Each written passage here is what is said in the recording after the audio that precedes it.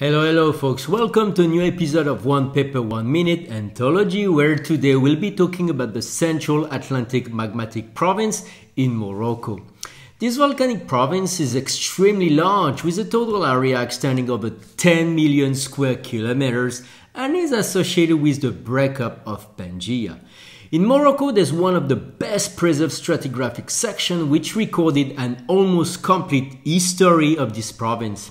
Here we study the mineralogy, geochemistry, paleomagnetism and geochronology of the lava pile. The most important results are perhaps our new series of high and ultra-high precision ages showing that the main volume of the province consisted of 4 units that were all in place around 201.5 million years ago and were erupting during a mere few 100,000 years.